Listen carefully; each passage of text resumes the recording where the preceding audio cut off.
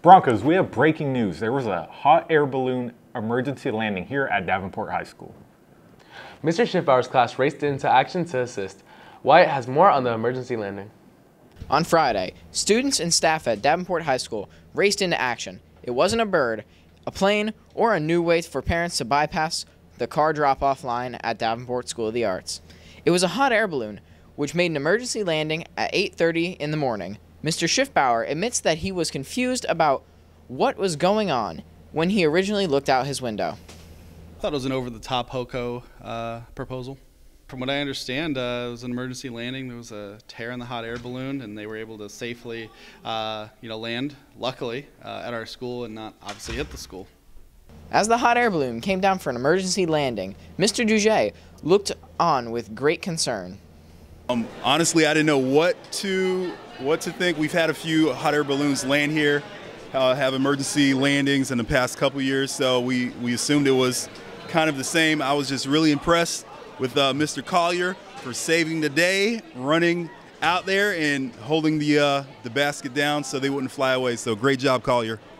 Without hesitation, Dean Collier raced into action to help secure the balloon. My first thoughts were the safety of my students, like, where's this thing coming in? Are there any students in the vicinity of the balloon? And what were my actions going to be to help save my students? Over the radio, I heard that we had a hot air balloon incoming onto school property. So I jumped into action. I went into the location where they spotted the balloon. I happened to be right there. It was coming in at a blistering 5 miles an hour, plummeting towards the earth. I knew I had to do something. I could see the fear and the panic on their faces as they were about to make a crash landing onto our school property.